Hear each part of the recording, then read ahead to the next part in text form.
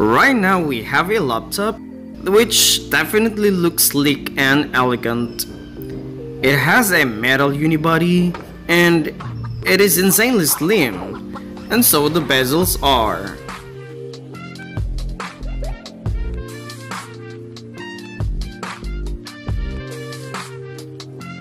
It is ultra lightweight, that is lighter than the MacBook Air. Its color is mocha brown, which stands out among other laptops. And this is Jumper Tech EZbook X3 Air.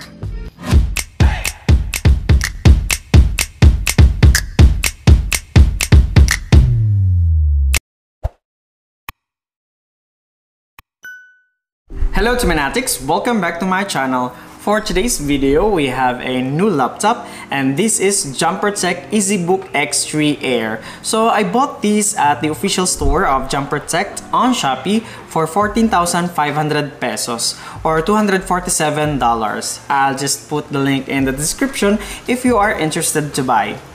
Now let's talk about the parts of this laptop and its specs. So this is the laptop. It is 13.3 inches, so this is IPS full HD, and I really love the screen. And as you can see, I already put anti-glare film because without it, it is really reflective, so this is really useful. So up above here we have the 1 megapixel camera. So let's proceed on the side. So this one is the charging port.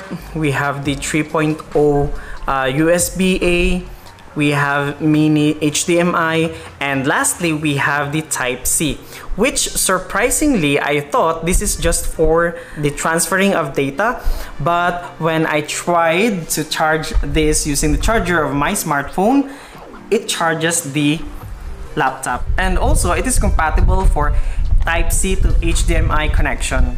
Now let's proceed on the other side of the laptop. So we have here a headphone jack. So we have 2.0 USB port, and lastly we have the micro USB slot. At the back of the laptop, so we have here an SSD slot which is M.2 SATA, and the size of this is 2280. And lastly we have two speaker grills, which surprisingly sounds good.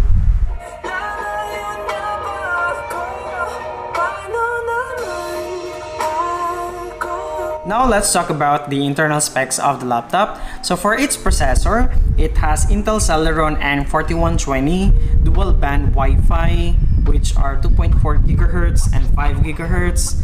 Its memory is 8 GB RAM. It has internal storage of 128 GB. Its Bluetooth version is 4.2. Its battery capacity is 4,250 mAh. I have been using this for 2 months already, and surprisingly, I haven't noticed lags while browsing the web, watching YouTube videos, and opening some documents. However, doing all those tasks make the device hot since this is fanless.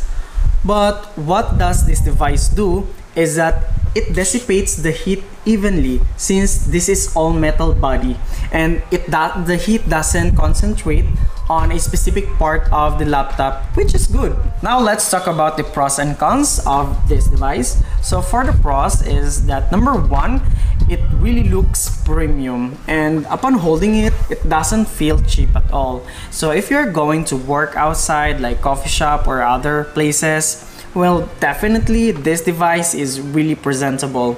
So another good thing in this device is that they did not put a Jumper text here. Instead they put logo, and you don't know this logo. It seems like part of the aesthetic of this device, and the color is unique and it looks like rose gold in apple. Next, watching Netflix, YouTube, and the like is so satisfying here because this is Full HD, or it has 1080p resolution, which produces sharp and vivid images. Everyone here is the best there is. Who the hell are they going to get to teach us?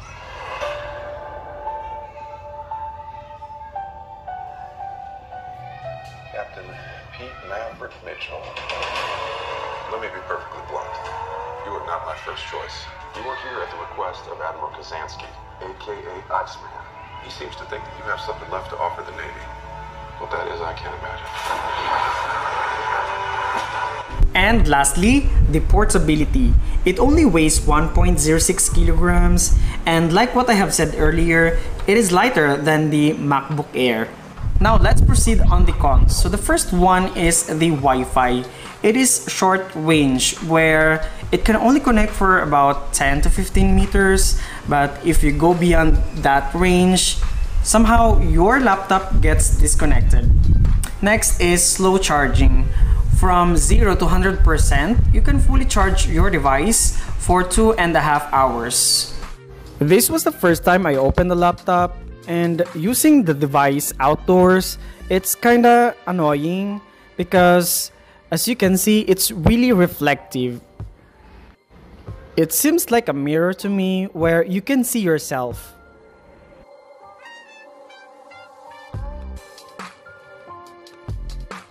Even you set the brightness to highest level, still, you can see yourself.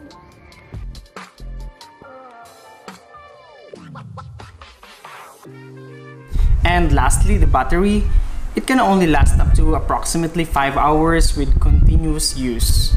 Overall, I'm satisfied with the performance of this device, considering its price. Now, the question is, would I recommend this? Well, it depends. I recommend this to people who are on tight budget but want to have a premium looking laptop. Then this is the perfect device for you. It is great for watching Netflix, doing some documents, or browsing the web. But you know, if money is not an issue for you, then go find something else with better processor. As of now, Intel Celeron 4120 performs well, but in the next few months or years, I don't know how would it perform. Well, this is the end of my Jumper Tech EZbook X3 Air review. I hope to see you again on my upcoming videos. Thank you guys for watching. Bye!